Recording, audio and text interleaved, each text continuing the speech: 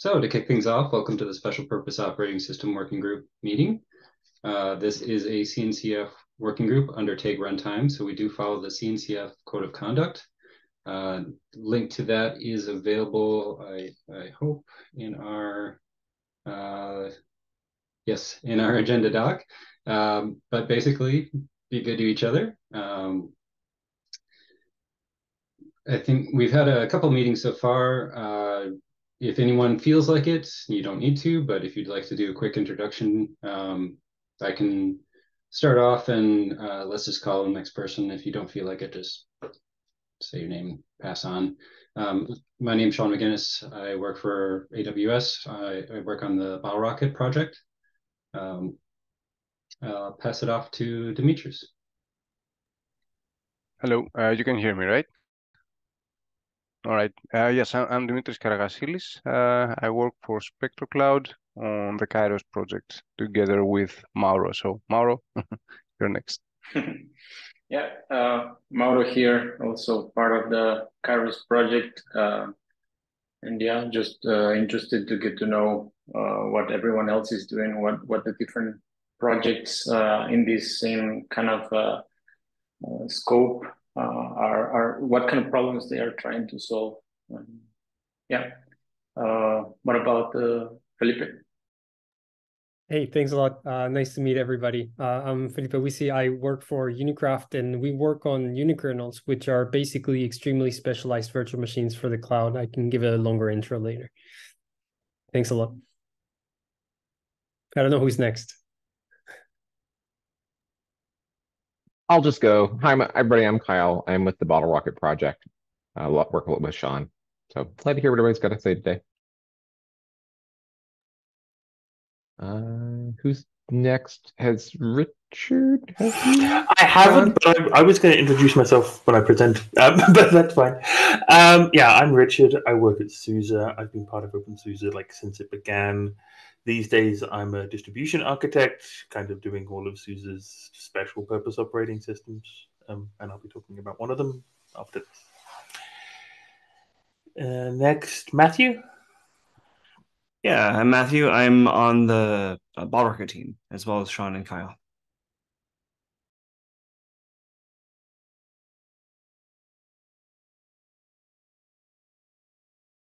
I think that might be everyone. Or did we miss anybody? I jumped in late, so let me. Oh, Victor. We gained Victor. Victor joined after me. Awesome. So I'm not the last to introduce myself. Hi, I'm Thilo. I'm the tech lead of this working group. I spend most of my time maintaining Flatcar and managing a team at Microsoft that helps with Flatcar maintenance. Yeah, that's me. Victor. Oh yeah, hi.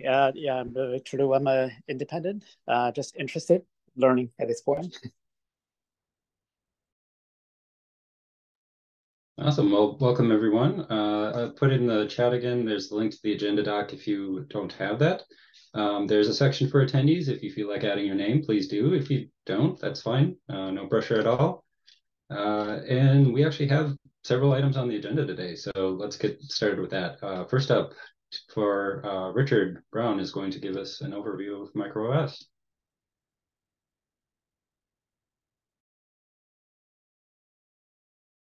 Yeah, and with slides even, so hopefully you can all see a slide. Yeah, looks good. Good, got it working first time. Wonderful. Yeah, so I'm going to be talking about MicroOS. I've got 15 minutes. I normally blazh on about this for an hour, so I've done my best to pare it down to the key important parts. Luckily, I can skip past introducing myself now. So really, it's why did SUSE and the OpenSUSE community alongside it make MicroOS? And it's somewhat heretical to say, given how much money we make out of traditional Linux, but really, traditional Linux is not good enough in this world where we're playing with Kubernetes, Edge, IoT. The analogy I use is traditional Linux is a wonderful Swiss Army knife, and really, we're looking for much more precise tooling when we're talking about Kubernetes, IoT, and Edge. And yeah, yes, you can turn a traditional Linux into something very nice and precise, but that is a heck of a lot of work. And quite often, the needs in these environments are, exceptionally additionally demanding. The kind of example that we keep on citing, because it kind of just sums up how, you think of this as something nice and simple, like O2, they had their cell phone towers, everything with a nice, simple embedded, I think it was even an Intel CPU device in every one of their cell phone towers. And they thought, no problem, regular Linux, let's push out an update to all of these machines.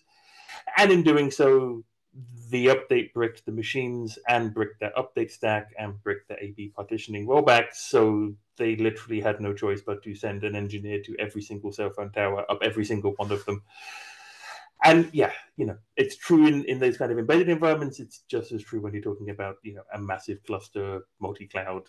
The last thing you want to be doing is having some poor soul SSHing into nodes, trying to randomly, independently fix them, or redeploying everything. So really, the kind of key goals we were aiming with MicroOS is having a very reliable update stack with completely hands-off, set it and forget it. Like, automatic updating, automatic recovery, automatic healing if there's issues. Issues can happen because nothing is perfect. So at least keep the expense of such outages as small as possible. If a reboot can fix it, just do a reboot, and basically avoid the need for ever needing any manual updates. So put it simply, special purpose Linux should be set it and forget it. Starting with the setting it, we started with, quite a lot of people out there doing this already are handcrafting their own images, and it's a heck of a lot of work. And you have lots of fun issues with configuration and lifecycle management, and they're never as optimized as they should be. And they're a complete pain in the ass to keep patched, especially when you're doing pure image-based delivery. That can get quite expensive in terms of bandwidth and transit costs and all of that, especially when you're paying for it on the cloud or over mobiles. So we're really going for the idea of having simple base images for whichever platform, whichever architecture. We support them all with MicroOS. And then, the idea is you don't configure it as part of the installation, you configure it as part of the first boot.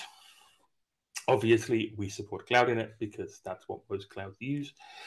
And Ignition because that's what a lot of people use when they're not using Cloud Init. But also we found in both of those cases, they're wonderfully structured tools. They've got all those fancy plugins, but they don't necessarily do a great job when you really want to kind of get down and dirty and tweak and tune the image to quite a extreme level. So we invented another tool called Combustion, kind of meant to go alongside Ignition, hence the kind of pairing name. Really, the idea is, you shouldn't need to have anything you can't do with those first two tools, you can do in Combustion.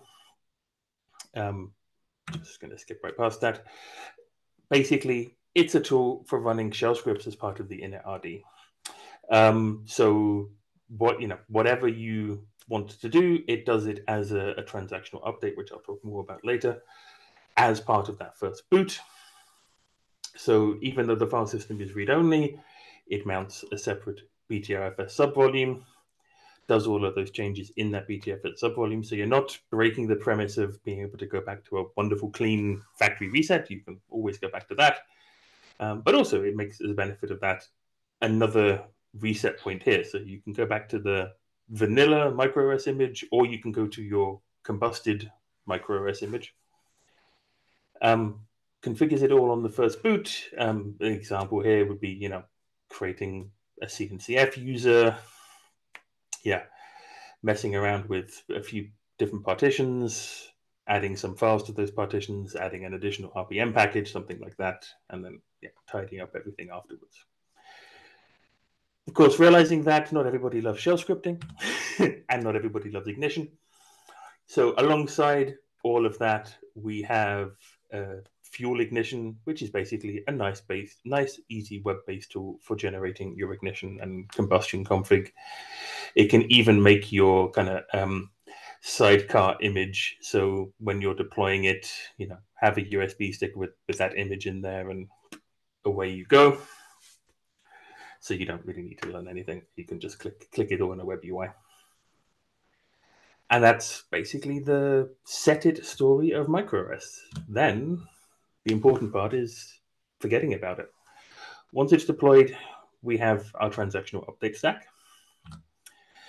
The main sort of driving premises behind it was being more lightweight than any sort of image-based, A/B partition-based approach. We want to be minimizing bandwidth use. We want to be using distribution packages where it makes sense. So you may deploy the system image, but then handle the deltas as distribution packages. And above all things else, of course, never affecting the running system. Anybody who's run a traditional Linux can probably tell horror stories of, I was just installing this Debian package, and the package manager decided to reboot my X window or whatever, and my entire desktop environment has disappeared. Transactional update structures itself in a way where all of those updates are happening in a separate BTRFS subvolume. So the running system is never touched, running files are never touched, running binaries are never touched, no services can restart, blah, blah, blah, blah. So it all happens in a much less risky scenario. All of that includes, being pedantic about making sure it's done atomically and perfectly. So any errors in the package manager at all cause the entire snapshot to be thrown away, and it never, might as well never have happened. Any changes that pass any of the automatic testing fail, again, snapshot gets thrown away. Only if everything is perfect does that snapshot then get marked as, in essence, the next boot target. So, your system is perfect, then you effectively have a newly composed image in a BTRFS subvolume waiting for your next boot, and then you boot into that. So doesn't matter if network goes down, whatever, it's incredibly resilient. And then even on that first boot, yes, we know the image, the snapshot was composed perfectly. Yes, we know all the RPMs were perfectly fine. That doesn't necessarily mean they're doing everything perfectly. So if there's any issues detected on that first boot of that new snapshot immediately gets thrown away, and you boot back into the one that happened previously. So, any outages as short as booting up to realize something's gone wrong and go back to the previously good boot. Just because this confuses people when we talk about MicroOS as a read-only root file system, but it's BTRFS.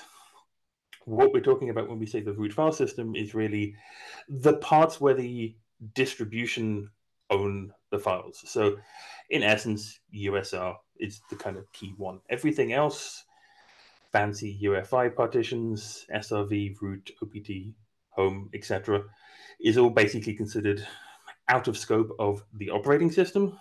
They're separate BTRFS subvolumes. Therefore, any third party, as we were saying, but any Kubernetes platform, any user can do whatever the heck they want with these. It doesn't get snapshotted. It doesn't get rolled back. It's their data. It's their stuff. We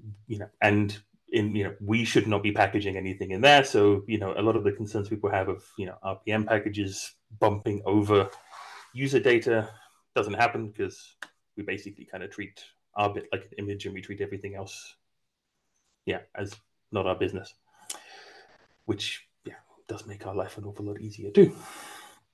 Of course, there's one annoying bit there that is, of course, etc, the configuration. That is an imperfect situation because of the nature of everything upstream these days as well. Ideally, we do our best to not package any of our distribution config in etc at all. For example, like systemd already do, right? So the distribution config goes in USR. We introduced the idea of a USR etc for similar things. As much as our stuff as we can, we've moved to that. but there's still some stuff which, you know, needs to be in etc to boot the system at the beginning of the first boot. So we handle the whole thing as overlay.fs alongside and integrated with those snapshots we're doing. So an RPM package can update a config and will potentially update a user's config to upgrade it to whatever it needs to be. But that is all snapshotted separately. That can be all rolled back separately. The user can treat etc as if it was read-write at all times, and those happen at overlays automatically. So it's all transparent to the user until something goes wrong, and then it auto heals as part of the regular transactional update auto healing.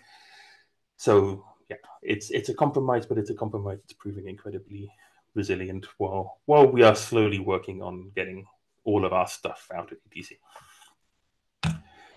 And of course, because this is a CNCF discussion, you know, the thing is ready for Kubernetes. Teeny bit of history lesson: before MicroOS, there was a project called Cubic. Cubic was actually an OpenSUSE Kubernetes distribution. And MicroOS kind of ironically span out of that to be a more general purpose, special purpose operating system. So yeah, now these days, MicroOS is still going, Cubic isn't. But all of the Kubernetes support is still there, still maintained, still working wonderfully. And also the nice thing with it then is it also means we are sort of Kubernetes distribution neutral now. You know, K3s, Rancher, whatever, whoever, we don't care. They can plop it on top of MicroOS and it'll work fine. Your traditional configuration for transactional update would be to have the updates downloading automatically. But of course, like I say, they don't apply until they reboot. You don't want to have a Kubernetes cluster where your nodes are just randomly rebooting. So transactional update conf can be configured to use cured. So the transactional update, when there's been a download, signals your Kubernetes reboot daemon. So the cluster controls when it reboots. And so you've still got that whole set it and forget it premise. You just have to have cured running on your Kubernetes cluster.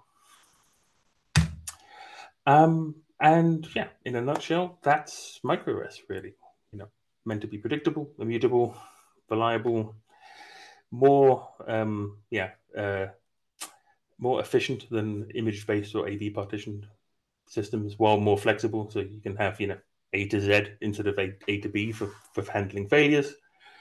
And yeah, Kubernetes is one of those jobs that it was doing since it began. So I think that knocked through my 15 minutes perfectly. So does anybody have any questions? Hey, I got a question. Great presentation. Really, I like the way you did some things here. Both in the presentation and in the software. You said one of your, I think it was minimal bandwidth is one of your goals. Could you talk more about like maybe why that's a goal for you? And is there some sort of pressure from people who use it that they want, like you mentioned, like cell towers? Was there restrictions in bandwidth, or what's the mean by that? So when we were thinking, well, we've had customers where, you know, they're doing things like deploying K3s in a factory environment on the other side of the world on a network they don't control because it's their customer's network. They've bought the factory line and put it on their site. So yeah, you know, customer doesn't necessarily have great uplinks, doesn't necessarily have a reliable link. So once the impact of keeping all of their OS nodes to be as small as possible. Also, another case of like having a Kubernetes cluster running on a train. So, you know, trains moving down the line, yeah, you know, yes, it's got a network connection, but you don't want to be downloading, you know, multi-gigabyte images even once if you can avoid it. That's really interesting. And I have one more question. What's the relationship between MicroOS and Rancher OS? Because I know that was a thing that SUSE was doing, and I don't think they are. Could you? Yeah. I'm trying to find the diplomatic way of putting it. There's been lots of experiments in this area, some of which were overlapping. That was one of them. These days, things are better aligned. So like I mentioned, you know, MicroOS is aiming to be, you know, sort of use case neutral. So not doing Cubic, for example, so we can run any Kubernetes on top. And alongside that, Rancher now has their Elemental Toolkit, which is basically a bunch of additional tooling to manage MicroOS, or SUSE SLE Micro, which is the commercial variant, in a slightly more interactive way. So in their case, with their model, because if you think of Rancher, where you've got your Rancher dashboard, so you've got a Kubernetes cluster that is a bit less maybe set it and forget it than I presented, and more, customers wanting to manually control everything. And therefore Elemental has sort of APIs plumbing into that to orchestrate things a bit more directly. Okay, I think I got it. So basically MicroOS is kind of what Elemental will sit atop. Yes. Or vice versa. Okay, yeah. Okay, that makes sense. Perfect. Yeah. Thanks. Very nice presentation, Richard. Great to see you again as well. Yeah, it's been a while. I just wanted to ask, you were mentioning that at the time of upgrading the system, if something goes off, you just roll back to the previous booting system. I just wanted to understand whether this meant just validation that the upgrading process finished, or is there any additional verification of what was installed, or signatures or anything like that? Thanks. Yeah, all of that, because that's regular sort of RPM management, right? Any package failing any checksum check or any signature check or whatever, that would count as actually reason to throw the entire snapshot away before the reboot even happened. And then in addition to all of that, so we know we've installed the packages, we know they've got the right signature, we know they come from the right repositories, etc. Then on the first boot, we have a tool called Health Checker, which does some very basic checks by default for things like, did every system service start? But also can be expanded to do any kind of check you want. So, for example, some customers will use it for, did their Kubernetes cluster, did this node join the Kubernetes cluster that it should have joined?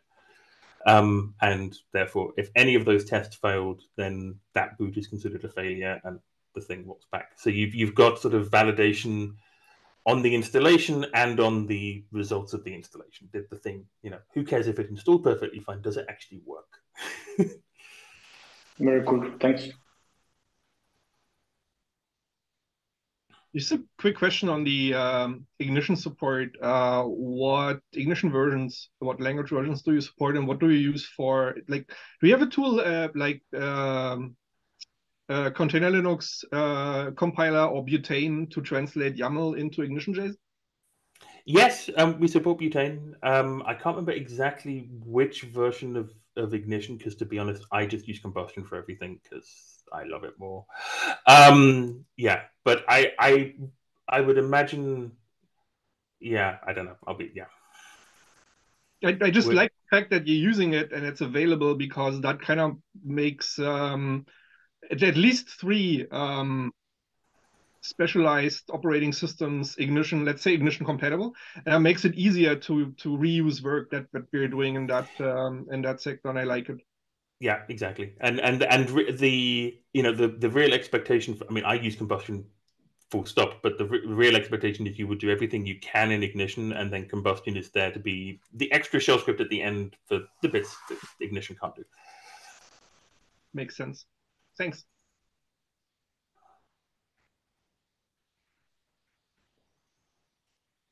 Anybody from anything else?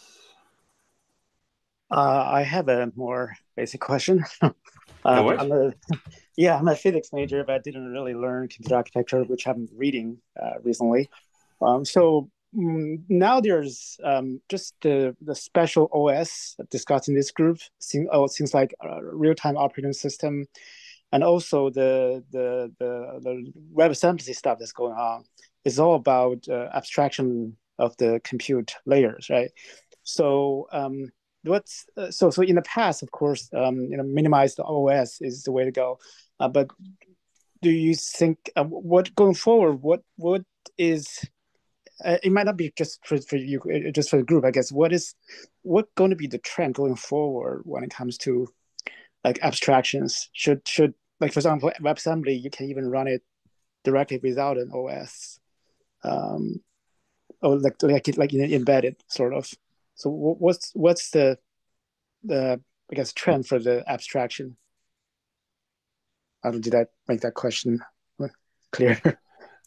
I'll take a stab at it. I mean, I'd say with what we've learned with MicroOS, that's a couple of years old now, we've got SleeMicro, a commercial product based on it, is stuff like WebAssembly, may work wonderfully fine in the cloud where you've got, cloud provider of your choice and image of your choice and everything's already out there. And then when you start dealing with sort of different processor architectures, AArch64 and, embedded devices and, all more complicated real world deployments of things like the factory example where, you've got a customer like literally sort of shipping factories to their customers and wanting everything in literally a container going on a boat for 6 months and then coming out and magically working on the other side. That those kind of real world demands, then suddenly, having an operating system with more flexibility, able to plumb in additional services into there, add extra stuff. So when that thing boots up, it auto discovers everything it needs to, etc. Then, that's where that works. But someone else has a hand up, so I will stop. Just adding to that, I think it's important to understand kind of the level in the stack that we're talking about. And I believe as far as most of the operating systems in this group are concerned, we're kind of seeing ourselves below the abstraction layer of WebAssembly. In Flatcar, we're handling WebAssembly like just another Docker, so to speak. It can be part of our contract to the upper layers that we can uphold and guarantee this is something that will always work. This is something that's always going to be there, and that you will always be able to use. But the lower levels you wrap entirely. Like this is what the operating system abstracts.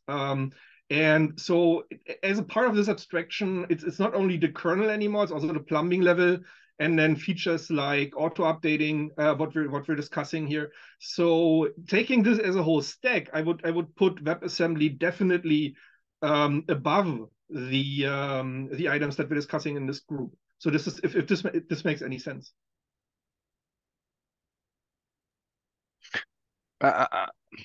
Just to add to that, I think I agree. I just want to say that the whole problem everybody's trying to solve is the life cycle. So whether you remove the OS layer or not, you still have something you want to update, and that would always be your app. So how you put it on the machine to run it on a real machine is what the OS provides. But the problem with embedded devices is that the booting process, if you can call it that, is not standardized. So you can, of course, build a life cycle using the normal booting process of a Linux distro. You can hook into specific points in the boot process and do stuff, atomic operations, right? But for an embedded device, I think it's a pain in the ass how you do that because it's not standardized. So where exactly do you hook, right? Something failed. What do? You don't have a device. You bricked it, right? And I think that's what the OS is going to provide, and it's a bit hard to get rid of.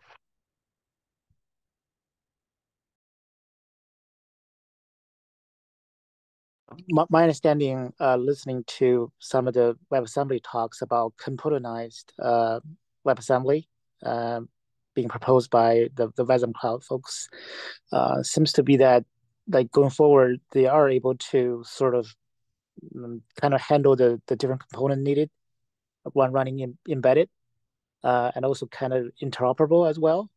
So if that does come true, what does Special OS play in that picture?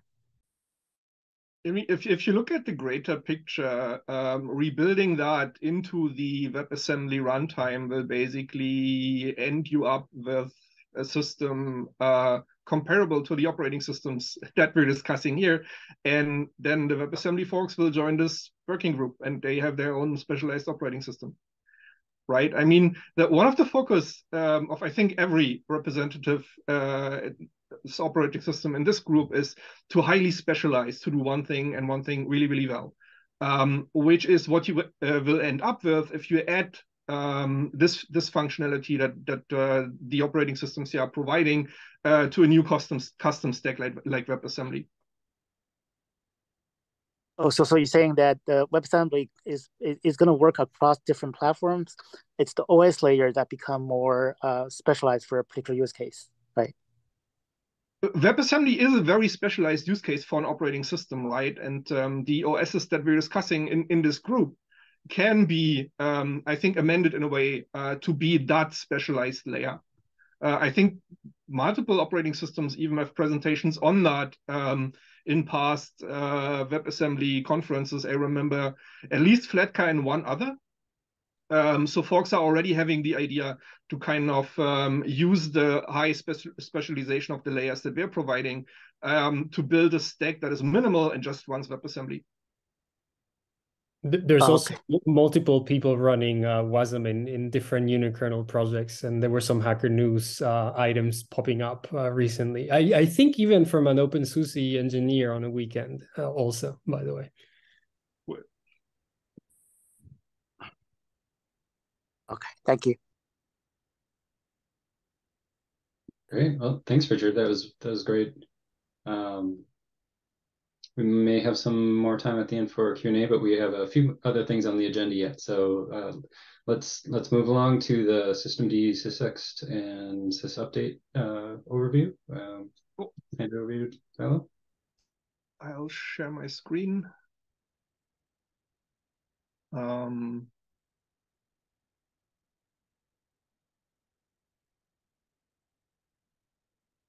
let's do it that way, so I don't need to go into full screen. You folks are seeing the presentation?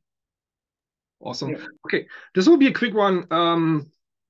So none of what I'm telling you today will be on a test later. This is to get you interested and to get you back to this presentation and to ask qualified questions later.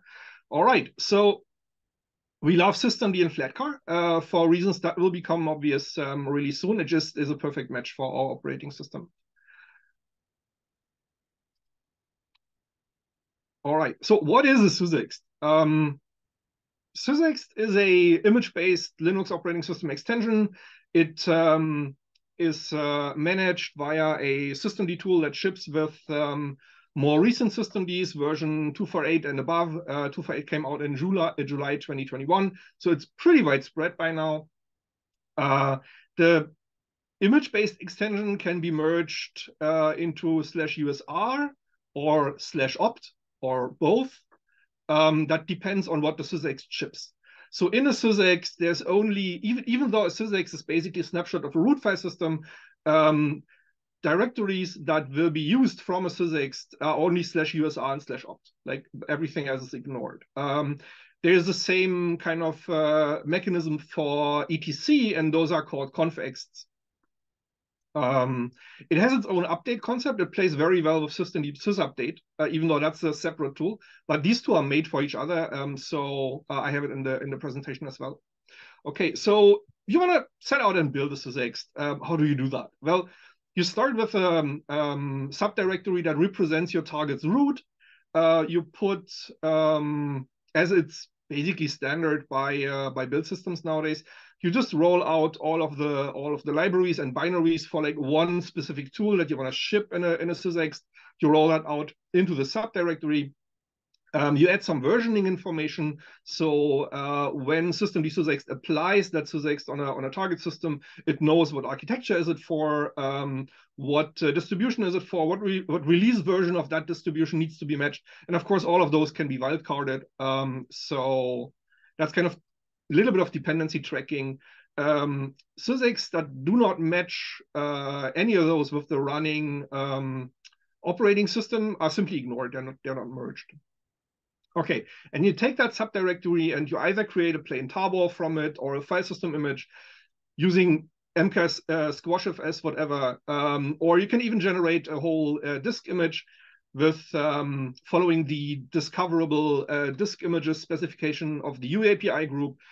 In that case, you have the opportunity to enrich your sysext with meta information like a dmVerity hash in a separate partition, or different labels or different partitions for different architectures. So you can ship kind of a fat sysx to your systems, and then you end up with a single file, and that file then you can ship.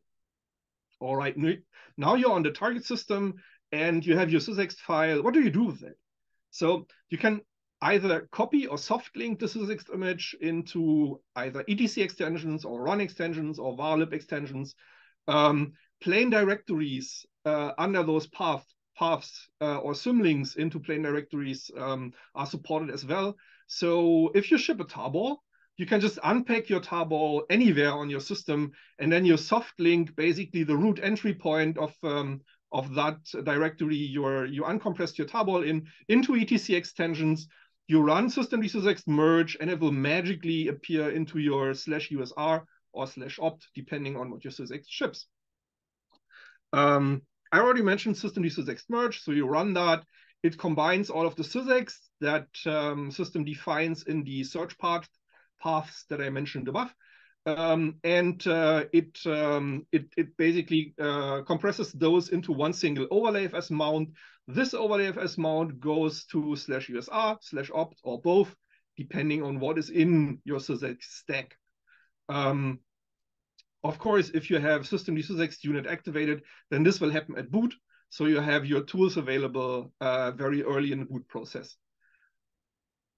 If you change something on a running system, like if you copied down a new sysx, then you soft linked it or brought it into etc extensions, then you run systemd/sysx refresh, and the sysx will atomically be refreshed and use the new version. This comes in handy later on when we talk about updates. Okay, then let's talk about updates. This is a separate component. It is not made for updating systemd/sysx files. It is made for updating general files. It's called systemd/sysupdate. It's a relatively new component, but it integrates extremely well with systemd/sysx.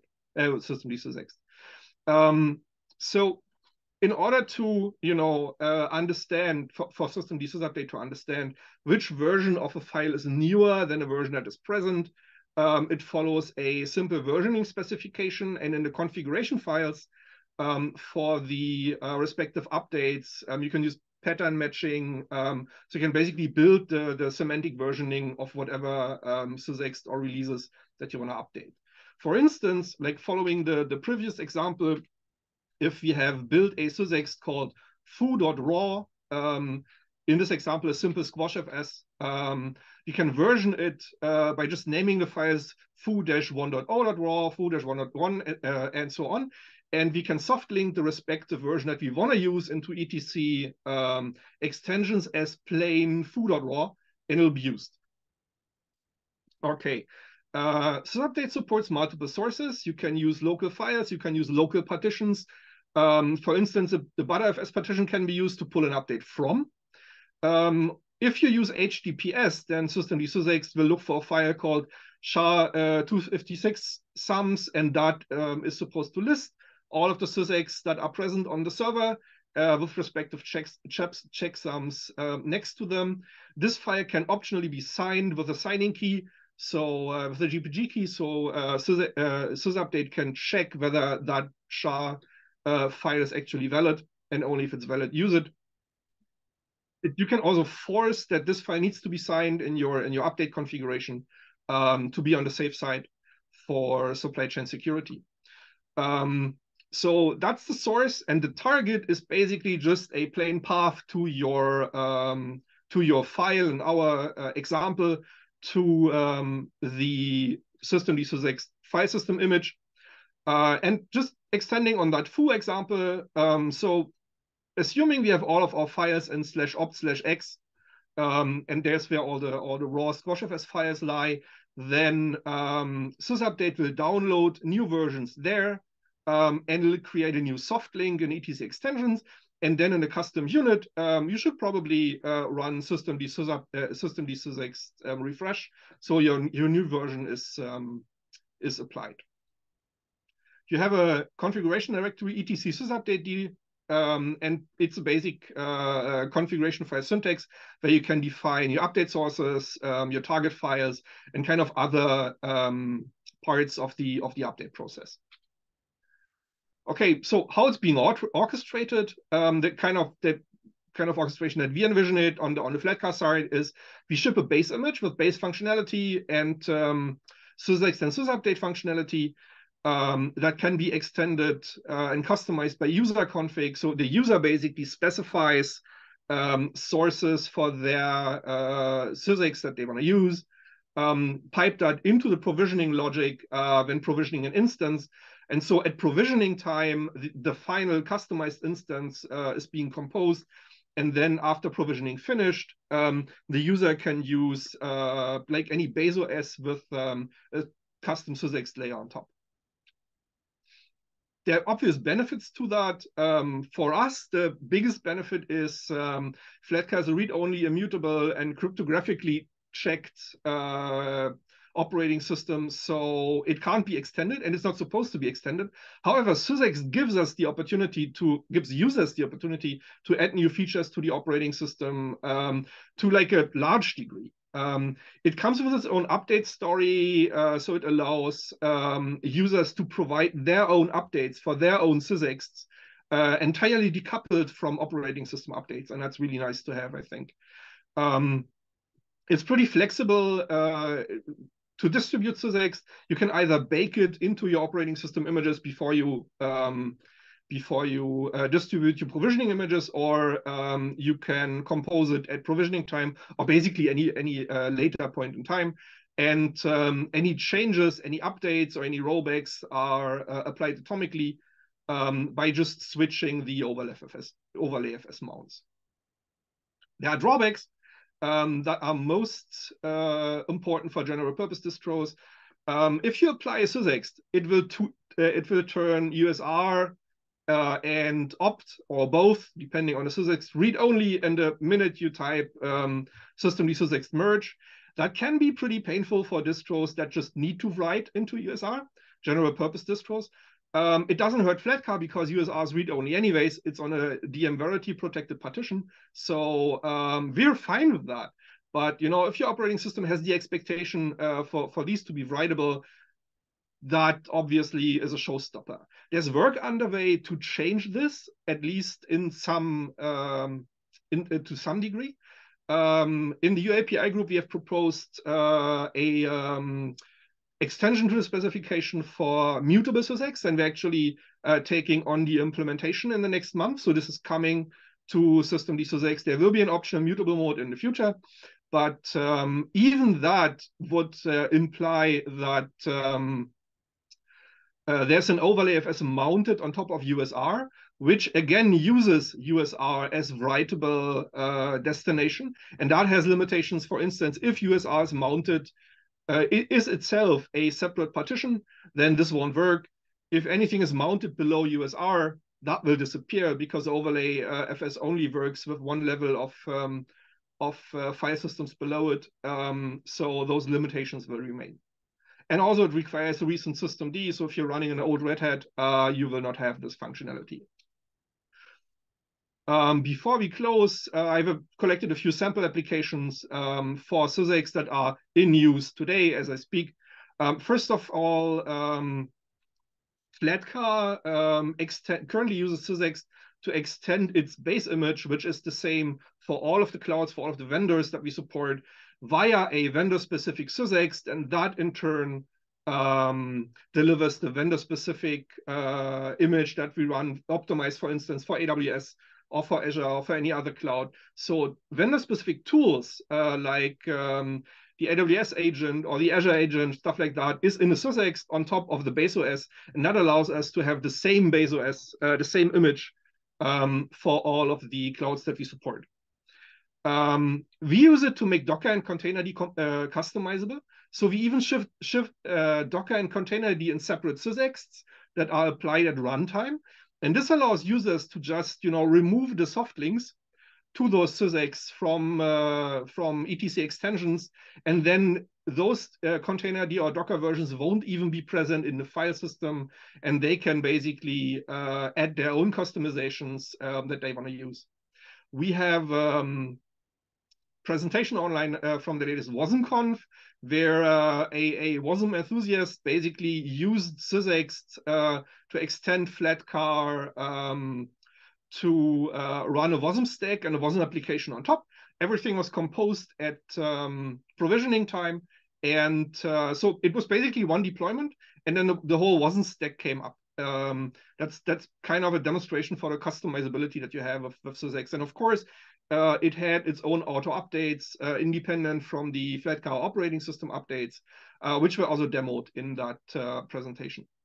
And lastly, and that's probably most interesting for a CNCF audience, we're currently looking into proof of concept of using basically this kind of composability at provisioning time to add support for cluster API worker nodes to operating systems that haven't been prepared for that. So cluster API providers, for the people who don't know, they currently require you to build your own image based on a base operating system image with some added Kubernetes features using a tool called Image Builder. And then you're supposed to host your own image, and only then you can provision cluster API Kubernetes clusters. And we want to kind of move that to the provisioning time, and at the same time decouple the operating system and Kubernetes components. Right now, there's an exponential version metrics that cluster API providers need to support, like version ABC of the operating system and version 1 to 3 of Kubernetes. That gives like 9 images in a result. Decoupling that will not just allow to update operating system and Kubernetes independently, it will also break this version metrics and make it linear. We have a demo of that in the Flatcar office hours. We're currently working with the Cluster API OpenStack team to make this happen. And it might be an interesting option for specialized operating systems that support Ignition, but currently don't support Cluster API. Like, there's a high chance this work is reusable for those operating systems. Over to Kairos. Dimitris, you wanted to share how Kairos uses sysex. Yes, thanks, Thilo. Actually, you pretty much described everything. I was planning to show a demo of what you just described pretty much. And also, so in Kairos, we don't use it so much to build the OS, but rather to allow users to extend it. I think I'll just start. How much time do we have? Maybe I can skip the demo of the thing. Maybe let me try to share my screen. Share this. Do you see a screen? You see a screen? Yeah. Oh, okay. Let me move these things away. Can I move them away? Anyway. Okay, so there is a link in our docs that describes how this works, but the general idea is that you can either do it at runtime while the system runs. Like Thilo described, you can have a container image which you simply extract in varlib extensions, and then you can have your own things, let's say, installed under a user or opt. So you can either do it after installation, or you can do it through the config. We haven't presented Kairos yet, so some concepts may not be familiar yet. But anyway, this is how you set up the Kairos installation. So we have a thing called bundles, which are actually container images. There is an example of how you can prepare one, for example, a very simple bundle for Kubo. Kubo is an IPFS implementation. So all this one does is it puts in a scratch image just user bin IPFS and the needed files to make it a sysex extension. If you recall from Thilo's presentation, you must have a file there with some version IDs and such. And this is pretty much all you need to have a basic extension. And this allows our users to decouple the life cycle of extensions, their own binaries, things they need on the image from the OS itself. So you can update your OS without having, so you can update the extensions, your binaries, without having to rebuild the base image of the OS, and vice versa. So just to see how this works, maybe it's interesting to see what Thilo described. So I have Kairos running here. If I was to touch user being my exec, for example, you'd see it's a read-only file system. But if I was to do it with varlib, I already created the dir. So in varlib extensions, by the way, this directory is persistent in Kairos, so it survives reboots, so you can put your extensions there. I created a dir called my_ext, which has user lib with this file you need. Just to show the, maybe I should do, the terminal is a bit broken because of QEMU, but varlib extensions, user lib extension, that. So you see, this just has 2 IDs, and these have to match what you have in your as release. Oh, sorry, maybe I should limit that to something with version in it. So you see my version ID is 2204, which matches what I had in the extension file. Same thing for ID somewhere. There it is, Ubuntu. And that's the reason it works. So if I did a reboot, or just to make it quicker, system D sysext refresh, like Thilo described, it's already there. Oh yeah, I didn't show you what it has though. So this has a varlib extensions. In bin, all it has is a script which echoes this text here. So I now have my binary because it's in user bin my binary, right? So I have it there, but if I was to disable the extension, on merge, I think it's the command, it's gone, so my binary is no longer there. It looks there because I have to hash R to forget it. Okay, it doesn't know it exists at all, so it's gone, and this survives reboots. So it's a very simple idea. You can put anything you want in there, libraries and such. And it has its own lifecycle and it's container based. So by using bundles in Kairos, you can have your own pipelines, different repositories and all to build your extensions, make sure they're updated and all. Which is updated also, sysupdate can also be useful there, but that completely unties that from upgrading your operating system. Yeah, that's it, I think. If there are any questions, feel free. Well, we are running kind of long, so if folks don't mind, if we could maybe do follow-on questions and things in the next meeting. Just want to make sure we have time to give Unicraft a little enough time to show their part, and then hopefully talk a little bit about KubeCon EU.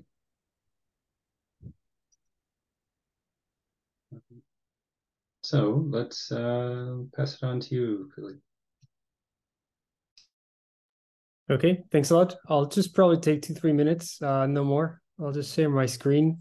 I mean, I don't know how many people here know what an actual unikernel is. It's basically a fancy term for a specialized virtual machine where you try to put the lines of code that a particular application needs to run and nothing else, right? So if you could sort of hand customize the operating system to only have the lines of code that a web server like Nginx needs, and then that Redis needs and so forth, and all those images could be fully specialized and then wrapped in a nice virtual machine such that tools like QEMU and Firecracker can run them in a standard way, that would be the ideal case. And that's what a unikernel tries to do for cloud deployments, right? And Unicraft is one such unikernel implementation. It happens to be a Linux Foundation open source project. And it has these 3 principles. One, to be fully modular so that it makes it easy to pick and choose the things that you need. The other characteristics of a unikernel is you tend to do things like dead code elimination at compile time before you deploy, so you get rid of a lot of code that way as well.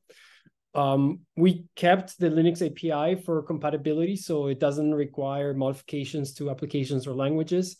And then we spend time doing tooling integration so that you can do kubectl type commands that underneath end up running a unikernel. So that's like a 1-minute introduction. I know you guys have sort of slots to introduce projects a bit better throughout the week, so maybe I'll do that at some point. you can go to unicraft.org for a bit more information. So Unicraft is both sort of the operating system and tooling and a development kit, so you can put such unikernel images together. And then we do some performance measurements just to give you a very small taste. This is called boot times of an Nginx image on top of Unicraft. So on the x-axis, we have the number of running instances. So these are full VMs. And then you have the boot time on the left. We boot one, we measure it, we leave it running. We boot a second one, we measure it, we leave it running. And you can get consistently boot times of a few milliseconds, right? 6, 7, whatever it may be. And then if you run 5,000 of them, it shoots up, but not too much, between 10 and 15 milliseconds. And then we did a fun stress test. We said, okay, let's dump as many of these instances as we can until the server dies. And then you can get close to 100,000 instances on a single server. So that's it for Unicraft in 2 to 3 minutes. And I'll be happy to take questions or provide a somewhat longer presentation and maybe a demo at some point later. Please do. Okay. Yeah, very cool. Yeah, we can follow up in the Slack channel, but I think we do have a current rotation of projects, but so it looks like we wouldn't be able to get unikernel on the or Unicraft on the schedule until probably February sometime, but whenever. That'd be great to go more in depth. Yeah, just I don't know if you assign me or if I write an entry after the last one, just let me know how it works. Yeah, if you'd like to, yeah, feel free, just add yourself there. Okay, awesome. Thanks a lot. Yeah, thanks. Cool.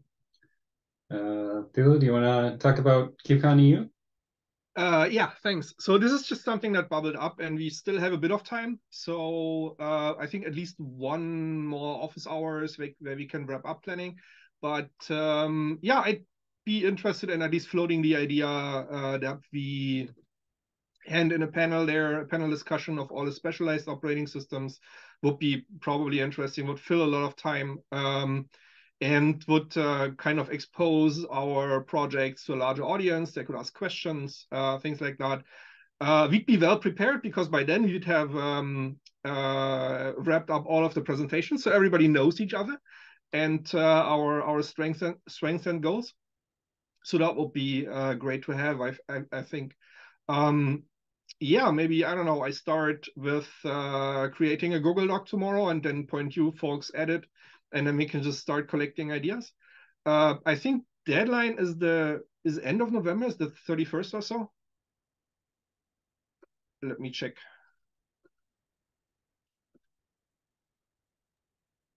Yeah, if we had a doc, we could start collaborating on something. That's a great idea.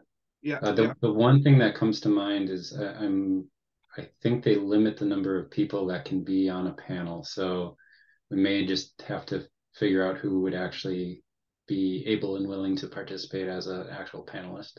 Yeah, that's true. That's true. I'll put a respective part into the doc as well, so we can plan for that. But yeah, awesome. Happy that there's a strong interest in having that. Let me check the call for proposals, and then we jot down the 26th of November is the deadline. So we have one more office hours until then. Cool. And if we could do some async in the Slack channel and in a Google Doc, and we could finalize. Yeah. Great. All right. Maybe along those lines. So the deadline for the FOSDEM dev room has passed, and the deadline for announcing the FOSDEM dev rooms has passed as well, and dev rooms haven't been announced. We're still sweating a little and crossing our fingers a lot that the image-based Linux dev room will work out. I'll keep you up to date on the Slack channel. I think we made a pretty good proposal for that, so the hopes are high. Yeah, fingers crossed.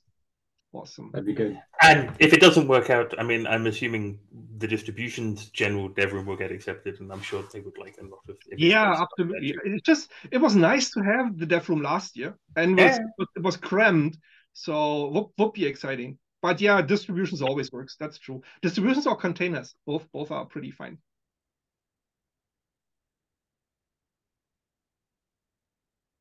Oh, well, we fit in a lot in this meeting. Thanks everyone for being here. We're a minute over. Yeah, I kind of wish we could keep going on, but I think we should probably wrap things up. Love to see other conversations happen in the Slack channel. So if anyone has any burning questions or anything like that, I think most of us are around there in Slack. Otherwise, next meeting in a couple weeks. Thanks, everybody. Good to meet you Thanks. again. Great stuff. Thanks, everyone. Bye. Bye. Thank you. Bye.